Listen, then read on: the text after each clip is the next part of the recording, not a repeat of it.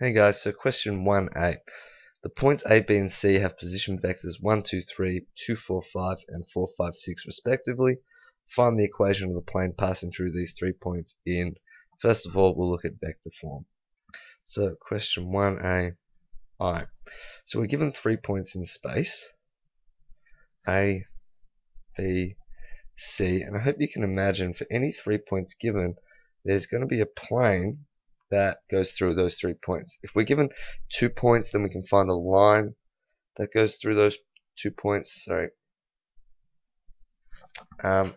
If we're given 2 points, we can find a line. If we're given 3 points, we can find a plane such that these are all on the same plane. And this plane is unique to these 3 points in the sense that there's only one plane that will go through all 3 points, and this is the plane we're trying to find. So how do we go about doing that? Well, the idea is I want to solve for a point R. So from the origin, this is the origin, and this is a point R on my plane, and this has coordinates x, y, z. So we draw a vector connecting O to R, and we call this vector R, and it's a position vector. It has coordinates x, y, z. Then what we do is we take a point on the plane, either A, B, or C, and we draw a vector from the origin to a point. We'll call that vector A. Okay, that should have been a straight line. I apologize. And the point is that we want to find the vector R minus A. So R minus A will look like this. We'll go from A to R. This is the vector R minus A. We go down A and up R, and that will take us from A to R. And notice this vector must be on the plane. So if we can find a normal vector, unit or any normal vector, it doesn't matter, and we dot n dotted with R minus A. If R minus A is on the plane and n is normal to the plane, these are perpendicular, and hence this scalar product must equal 0. And that's what we're trying to find. We need to find, so the first thing we need to do is find n, and the second thing we need to do is find A. And R, remember, is just x, y, z. We're going to solve for all the x, y, z's that satisfy this vector equation, and all those x, y, z's will lie on this plane, which is infinitely big and passes through the points A, B, and C. So how do we go about it? So as we can see, we need the normal and we need A. Well, A is easy enough. The vector A is easy enough. It's the position vector from the origin to the point A.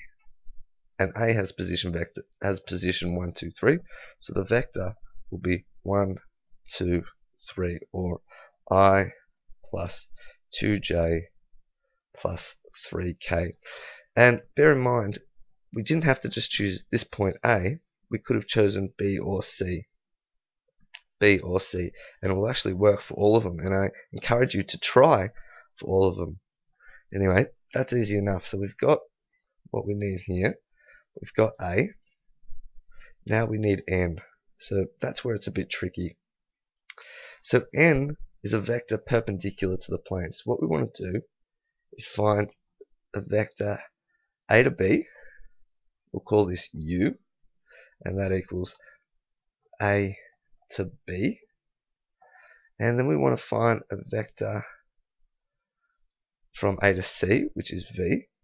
And this is the vector AC. Okay, and then what we're going to do is we know that the normal is perpendicular to both these vectors, hence we can take the cross product of U and V, and that will give us a normal vector. So the first thing is to find U and to find V. Well, U is equal to AB, so it's the point B minus A. So 2, 4, 5 minus 1, 2, 3. So this vector will be, I'll write it in IJK notation, 2 minus 1, so I, 4 minus 2, so plus 2j, 5 minus 3, so plus 2k. V is equal to AC, which is 4, 5, 6 minus 1, 2, 3. 4, 5, 6 minus 1, 2, 3. That's equal to 4 minus 1, 3i, 5 minus 2, 3j, and 6 minus 3, 3k. Okay, so that's our two vectors, u and v. They're both on the plane. So to find the normal, we just need to take the cross product of these. Whoops, sorry. So the normal vector will equal to, so bad color there, I'll try and make it a bit lighter. So the normal vector is equal to u crossed with v, which is I, j, k. So normal way we do cross product, 1, 2, 2, and 3, 3, 3. Okay, so that's equal to I. 2 times 3 is 6, minus 2 times 3 is 6, minus j, always remember the minus for the j component. 1 times 3 is 3, minus 3 times 2 is 6, plus k, plus k. 1 times 3 is 3, minus 3 times 2 is 6. So that's equal to 0i. 3 minus 6 is negative 3, but I got a 3 here, so sorry, a negative there, so it's 3j, and negative 3k.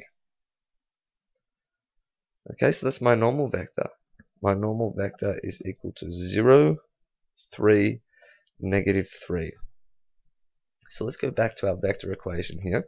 N dotted with r minus a. So that's going to be, so n dotted with r minus a equal to 0 will be 0, 3, negative 3 dotted with r minus, what's a? A was here, 1, 2, 3. Minus 1, 2, 3. And that has to equal 0. Or we can rewrite that over here.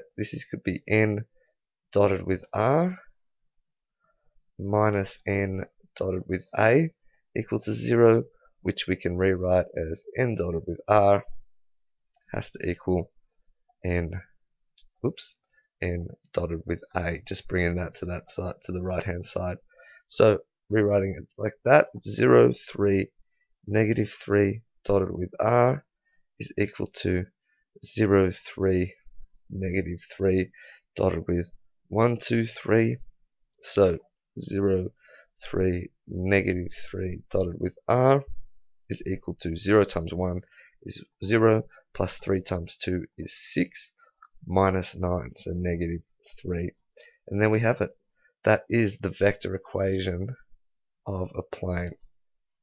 So vector equation of a plane. Okay, in the next video we'll look at how to find the Cartesian and parametric form.